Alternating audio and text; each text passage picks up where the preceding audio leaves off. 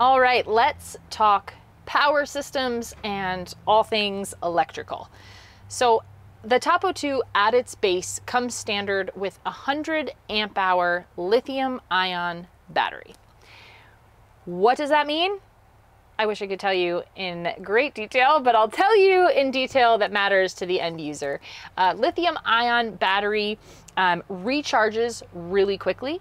So when paired with the 140 watt solar panel that also comes standard with the TOPO2, you're going to be able to recharge that battery much more quickly than you would a deep cycle lead acid battery. So essentially lithium is the fuel source for that battery versus lead acid, where you have a lead acid base as that fuel source. The 100 amp hours is indicative of what that single battery can provide before it needs to be charged.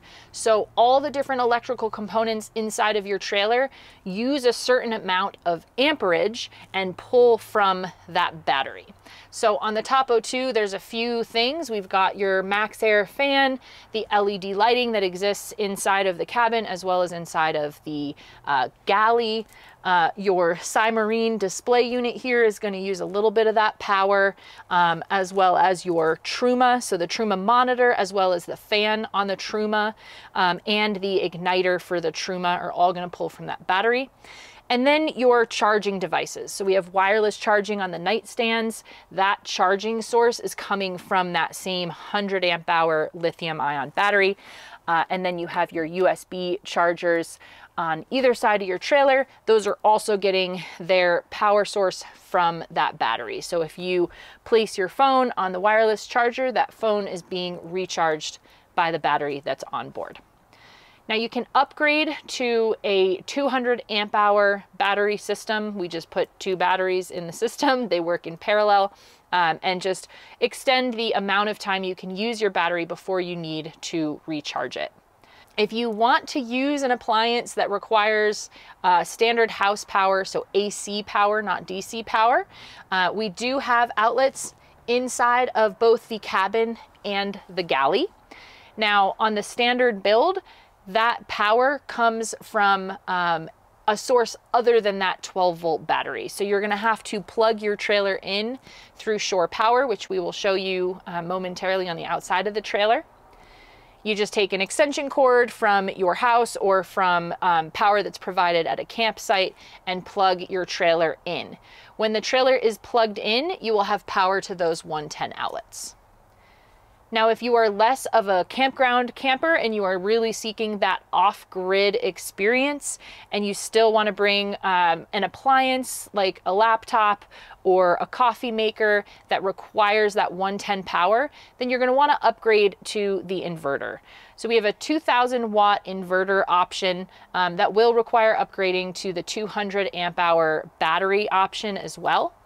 And that inverter is turned on from inside of the cabin. So you can see this whole display panel over here. You've got your inverter switch at the top.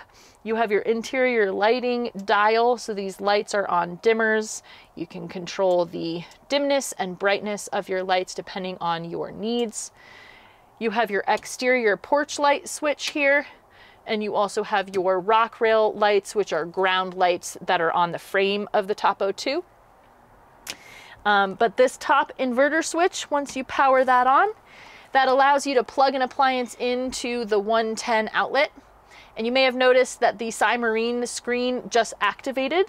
When we turned that inverter on, it started pulling energy from the battery. So it's taking energy from the battery and then inverting it into the appropriate power source. So it's turning your DC power, that 12 volt power, into 110 AC house power that can be accessed through the outlets.